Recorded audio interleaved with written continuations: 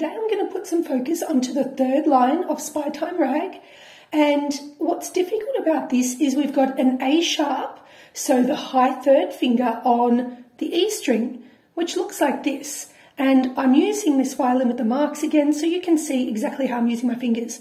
So that's A sharp, and then after the A sharp, so this is in bar 8, we've got a B natural, and that will go on top of A sharp, so it's a semitone away. What we then have in bar 11, we have a B flat and an A natural. And what we need to understand is that B flat is A sharp. So what I need to do is I need to put my fourth finger, that B flat, on the same spot that I just had the high third. So here is A sharp stretched up close to the fourth finger mark there, you can see. And then when I use the B flat in the next bar, it's actually in exactly the same spot. So they're the same note. So this is a really tricky thing to understand, and people are finding it pretty difficult to get this bar right. So I'm going to do it. A natural, so just normal third finger.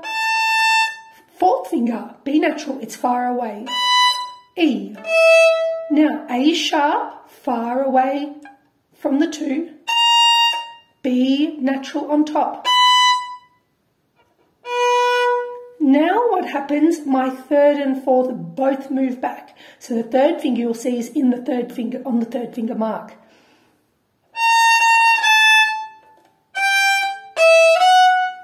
So I'll do it again.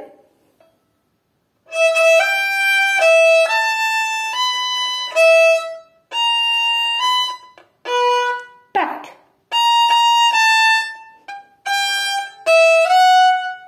And one more time, a little faster.